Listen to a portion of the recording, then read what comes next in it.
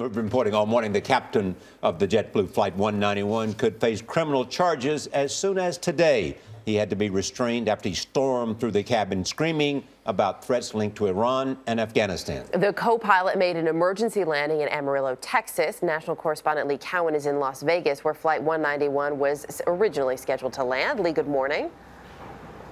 Morning, Erica. Yeah, that pilot remains under medical evaluation this morning, and those passengers are just counting their blessings after having to tackle the man who was supposed to be flying their flight.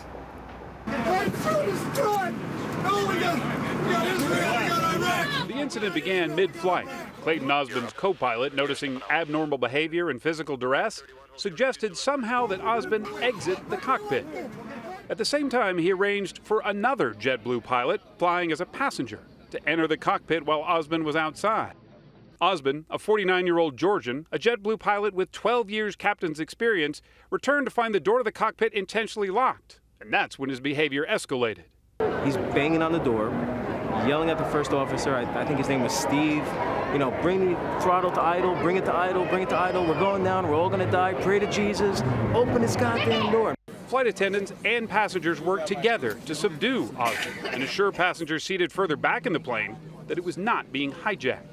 So the stewardesses got a hold of him, but then he got close to the door, the outside door. So then I said, I can't let this guy open the door up here.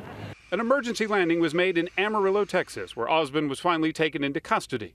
Although the pilot called it a medical incident, the luggage was screened for explosives, and government databases determined that Osbon has no known association with any terrorist groups. If the pilot is charged, it would be the first time that a pilot has ever been charged with interfering with his own flight. Back to you guys.